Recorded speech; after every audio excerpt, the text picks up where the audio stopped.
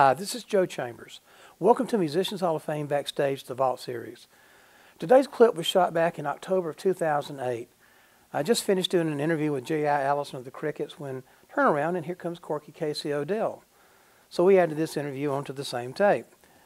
Corki, if you don't know who she was the first that I know of female rock and roll side chick, as Duane calls her. He played on Duane's very first album with songs like Rebel Rouser. She played rhythm guitar.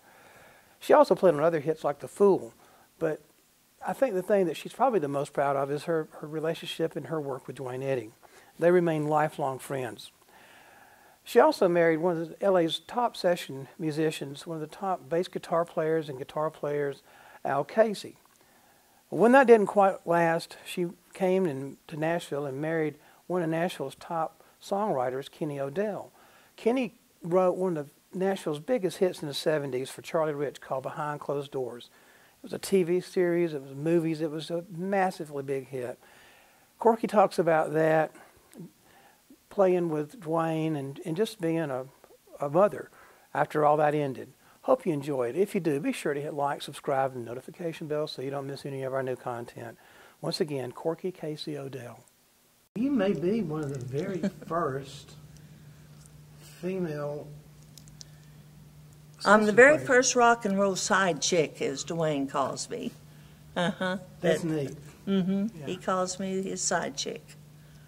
And I guess that's it. Yeah, I'm the first one played rhythm guitar on a record. I know I was out of Phoenix. There was no one else. Probably the one that's gotten the most recognition is Carol Kay. Oh, sure. I know her. I had the privilege to meet her here at one of the guitar shows that came in. And that was a very privilege for me because I know it's for all the ladies. Of course, now we have lots of great ladies playing their guitars, and so they made it. They got it. So that's great. I love seeing that. Me, I'm just staying home being a granny and help Papa. Did you ever get any recognition being a lady musician? No, I never have. Really? I never. In fact, this is my first interview I've ever done. You were kidding me. Yeah, so I appreciate that. No, I never did. Duane, I think he talks about me a lot through his fan club and out on, that I was. And on the album, it had my name, Corki Casey, and they thought I was a brother to Al. That was always a deal. So we didn't know there was a lady on there, a girl. So when I was, probably a senior in high school, I watched television with Marty Robbins on it, and it was Mr. Ray Odom who had a television station that had this group of men on it that I love called the Sunset Riders, and they were playing at a Madison Square Garden in Phoenix. It was a big hall there. And so I thought in high school, well, now, I would watch them, and I thought, well, I'm going to go and just see what that's about, and I'm going to hire them to play one of our school dances. And I did. They didn't think I could do that, but I did, and I hired them. I married one of the musicians, Al Casey, and I would watch him every week, and he was a fine musician. He was on steel at the time and played steel. And so, of course, I said, well, there's a guy I'm interested in. And my niece, I remember, she said, you can't do that. You can't go down there. And I said, well, I'm going to go. And sure enough, I did. And then I got acquainted with all of them. And that's how I met Al. And so I met Lee Hazelwood. And we went into the studio probably 55 or 6 for my first recording, and that's where I met Duane. He was there, but I was recording on a record. It was by Sanford Clark called The Fool, and it was the first hit record out of Arizona. And so I was real excited about that. And then I went to the Madison Square Garden again where they worked, and Lee came over and says, Corki, I'm going to take this young man, Duane Eddy, into the studio, and I'd like for you to play rhythm guitar. So we did, and of course, I was really into my guitar. I was pretty good for what I was doing, and I played a little double aught 18 Martin, which I still have, and it's been used for years and years, and I just love it. And then so that was so we went in and we cut Duane, and for days there, and I was the only lady on the session. But they were all fine musicians and a gentleman to me, and I sat with Lee Hazelwood in the studio, and him throwing things and cussing and everything else like we do, but it was just fine, and we came out with those. We didn't know we were making history. Name some of the songs that you played on for Duane. Well, I worked on Rebel Rouser, 40 Miles of Bad Road, his whole first album, I worked that. And that's how that ended up. And as today, Duane and we're still friends. We only live about 15 minutes apart. And we try to see each other as often as we can. Of course, we talk about all the old memories and keeps them going. And so that's where I am today. And I still love music. Then I went on to learn bass also. I played bass. So from then on, I formed groups, and I worked we worked Nevada all up in there for years and around, and I was in a couple of groups before I moved here in 1970. Did you feel awkward being in there with a bunch of guys? I mean, No. Tell me how that felt. I wasn't awkward at all. I felt very comfortable because I knew them all, and we all worked, we worked around the clubs and the joints and all, and we knew each other, and we really didn't know what we were doing. I mean, it was so new, the history of learning to record, but no, I wasn't at all. And I would sit with all of them, and we'd be there for hours and days. And then, of course, you didn't get paid a lot. And I remember when I received my first check, I think it was $40. And I just had, wow, now this must be it then, to be able to earn money doing this. But I would love to have gone on and been a session player, but I don't think I was that qualified actually. Because I know great musicians like all these you have in here. They're fine musicians. Now I made my way and all, but it was just that's when I stopped. What did you think or tell me about the first time you heard Rebel Rouser or one of these songs on the radio? On the radio, oh well, we just jumped up and down. It was so exciting, and we just couldn't believe it. And then Duane, he was just a hit overnight, and so I was a recording rebel. And then he had his rebels that he took on the road with him, the band. I never did travel with Duane. And so they got, we started hearing about them, and they were going to be on Bandstand, and we're all, just beside ourselves because it was unbelievable, actually.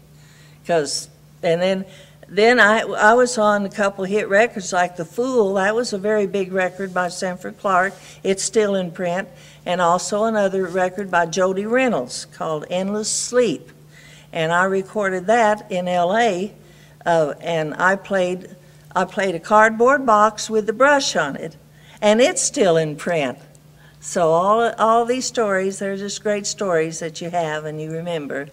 And oh yes, we were excited about, just unbelievable. And then he bought him a new home, Duane, and we're all over there, and he's in there cutting more of his albums. Then he went on to L.A. to do his recording.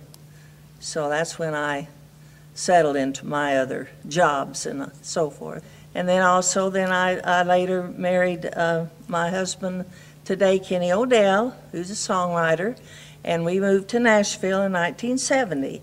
And I retired from playing. I helped him on demos, things like that. But I retired. I wanted to be home with the children and do that bit. I never got to do it. So. Were you there when you wrote Behind Closed Doors? Oh yes. Can you give me your side of that? We were there, and I heard him. We had just moved here, been here almost 2 years, and everything was getting a little, we didn't know quite what was going to happen. We came in, he worked for Bobby Goldsboro and Bob Montgomery in the publishing, And so we ended up, it was getting kind of dire straits there. And I heard him first he wrote Take It On Home for Charlie Rich.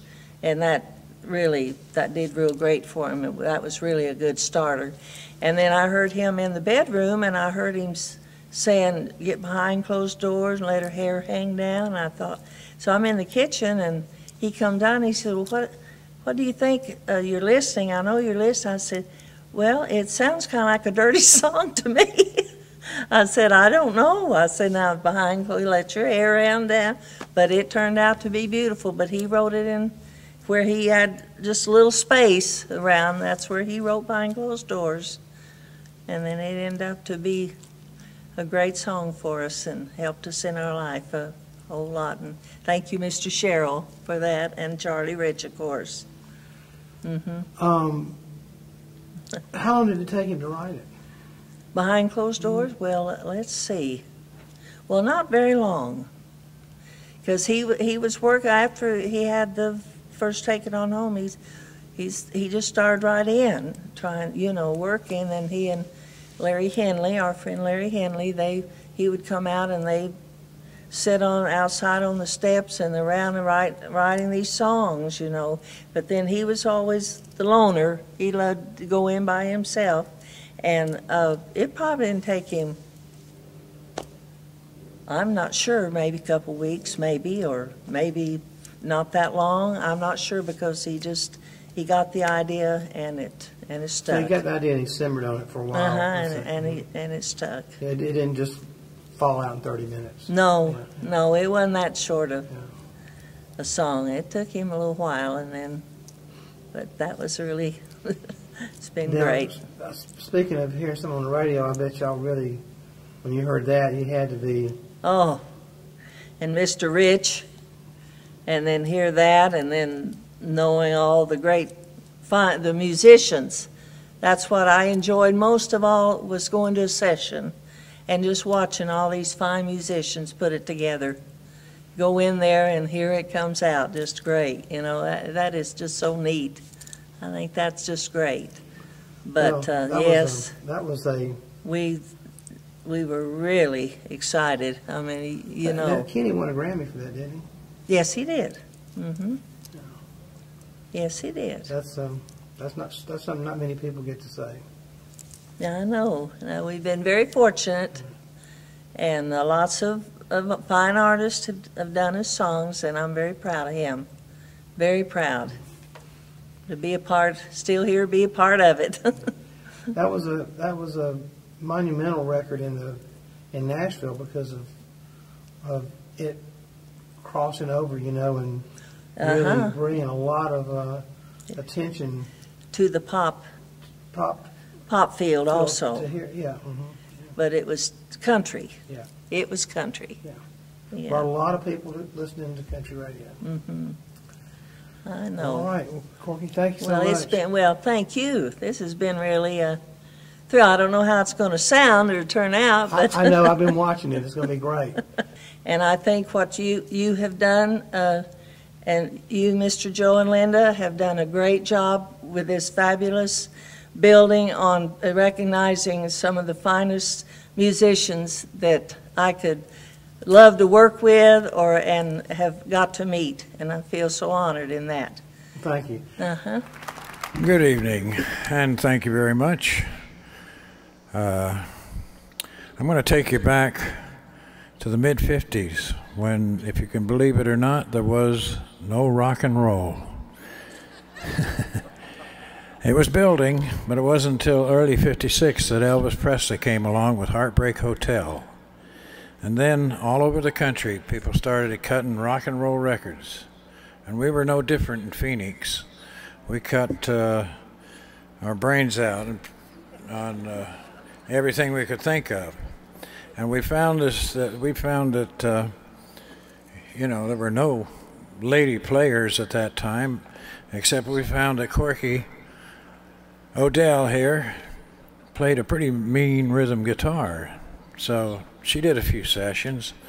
And then about that spring, she went in one day and cut a session with a guy named Sanford Clark called The Fool. and it got to be in the top 10. And after that, she had all the work she needed. And she worked through 57 and playing on records, and some of them were mine. She went to California and played on a hit over there with Jody Reynolds called Endless Sleep. And then she came back to Phoenix in March of 58 and recorded Rebel Rouser with me, and the next 14 or so hit records that I had, she was on. And she just kept doing that until one day she met a songwriter. Oh, that songwriter's name was Kenny O'Dell, and he became the love of her life, and he wrote a song called Behind Closed Doors and Mama, He's Crazy. And then they moved to Nashville, where they've lived happily ever after.